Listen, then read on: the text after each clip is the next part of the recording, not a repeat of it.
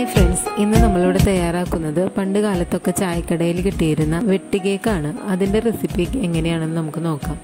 മൈദ 2 cup, പഞ്ചസാരപ്പൊടി 1/2 cup, റവ 1 table spoon, sunflower oil 4 teaspoon, മുട്ട 2, vanilla essence 1/4, ഏലക്കാപ്പൊടി 1/4 teaspoon. ഇനി നമുക്കതൊന്ന് അരിച്ചെടുക്കാം. ഈ പറഞ്ഞ മൈദയും റവയും പിന്നെ നമ്മുടെ സോഡാപ്പൊടിയും കൂടെ ഇട്ടിട്ട് അരിച്ചാണ് എടുക്കുന്നത്. 2 പ്രാവശ്യം അരിച്ചെടുക്കണം. അതിനുശേഷം നമ്മൾ എടുത്തു വെച്ച ഏലക്കാപ്പൊടി ഇട്ടിട്ട് ഏലക്കാപ്പൊടിയും 1 നുള്ളു ഉപ്പും പിന്നെ 1 നുള്ളു മഞ്ഞൾപ്പൊടിയും കൂടെ കളറിനിടാം നമുക്ക്. എന്നിട്ട് അതൊന്ന് നന്നായി മിക്സ് ചെയ്തെടുക്കുക. എന്നിട്ട് നമ്മൾ എടുത്തു വെച്ച 4 ടേബിൾ സ്പൂൺ സൺഫ്ലവർ ഓയിൽ ഈ പൊടിയിലിട്ടിട്ട് നന്നായി മിക്സ് ചെയ്തെടുക്കണം. ഈ പൊടിയിൽ നന്നായി തേച്ച് പിടിപ്പിച്ച് വേണം സൺഫ്ലവർ ഓയിൽ വെക്കാനായിട്ട്. എന്നാലാണ് നമ്മുടെ കേക്കിൻ്റെ ഉള്ളിൽ നല്ല സോഫ്റ്റായിട്ട് ഇരിക്കുകയുള്ളൂ. അതിനുശേഷം നമുക്ക് 2 മുട്ട മിക്സിയുടെ ജാറിലേക്ക് ഒഴിക്കാം. അതിനോടൊപ്പം തന്നെ പഞ്ചസാരപ്പൊടിയും വാനില എസൻസും കൂടിയിട്ടിട്ട് ഒന്ന് അടിച്ചെടുക്കാം. ഇത് നമ്മുടെ പൊടി മിക്സ് ചെയ്ത് വെച്ച പൊടിയിലേക്ക് ഇട്ടിട്ട് പൊടി നന്നായി കുഴച്ച് ചപ്പാത്തി മാവ് പോലെ ആക്കിയിട്ട് വെക്കണം. ഇത് 2 മണിക്കൂറോളം റെസ്റ്റ് ചെയ്യാൻ വെക്കണം.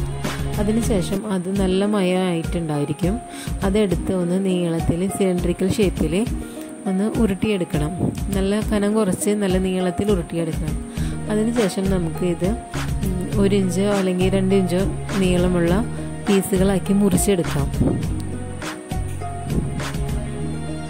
ഓരോന്നും നല്ല ഷേപ്പിൽ നമുക്ക് ഇഷ്ടമുള്ള ആകൃതിയിൽ ഇഷ്ടമുള്ള വലുപ്പത്തിൽ മുറിച്ചെടുക്കാം. പക്ഷേ കുറച്ച് വലുപ്പം വയ്ക്കുന്നതാണ് നല്ലത്. അതിനുശേഷം ഈ ഓരോ പീസിലും നമുക്ക് വെട്ടുകൾ ഇടണം. അത് അടിയിൽ ടച്ച് ചെയ്യരുത്. 1/4 ഭാഗത്തോളം കട്ട് ചെയ്തിട്ട് നമുക്കിതുപോലെയുള്ള വെട്ടുകൾ ഉണ്ടാക്കാം. എന്നിട്ട് എണ്ണ നല്ല തിളച്ച ചൂടൊന്നും ആവേണ്ട, ഒരു മീഡിയം ചൂടായി കഴിഞ്ഞാൽ ഈ ഓരോ കേക്ക് പീസും അതിലേക്ക് ഇട്ടിട്ട് ഏറ്റവും ചെറിയ സിമ്മിലിട്ടിട്ട് വേണം ഇത് വറുത്തെടുക്കാനായിട്ട്. അല്ലെങ്കിൽ ഉള്ളിലൊന്നും വെന്ത് കിട്ടില്ല. തീ നന്നായി കുറച്ച് വെച്ച് ഏറ്റവും ചെറിയ തീയിൽ ഇത് വറുത്ത് കോരാം. അധികം തിക്കായിടരുത്. 4 പീസ് മാത്രം മറ്റേ ടൈമിൽ ഇട്ടാൽ മതി.